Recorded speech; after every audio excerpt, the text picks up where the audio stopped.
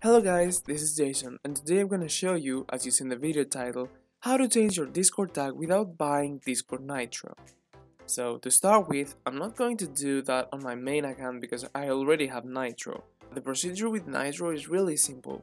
You go to your user settings, then on the username you click on edit, and there you go. You can customize the Discord tag. Although, for a demonstration without Discord Nitro, I'm gonna use an alt account of mine. So what we need to do is to create a new server and invite the Dynabot. First, we go to add a server, we click on create on my own, then for me and my friends, and last but not least, create. Now we're going to invite Dynabot. The link to Dynabot will be in the description. When you open the website, you should click add to server and then log into Discord. Then click authorize and you're done.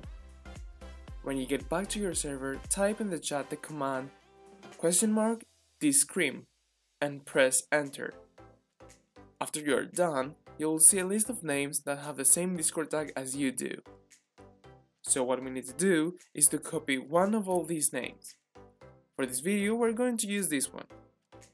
Now go to user settings, then on the username click on edit, and paste the name that we copied from the list in our name field.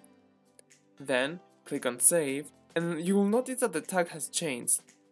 Of course, you won't be able to customize it, but you can change it multiple times and see if the tag is near to something you like, or even if you're lucky to be the one that you actually want.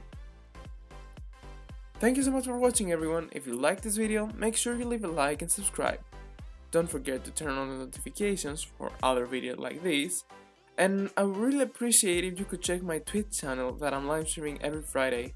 But even if you don't, I'll see you in the next video.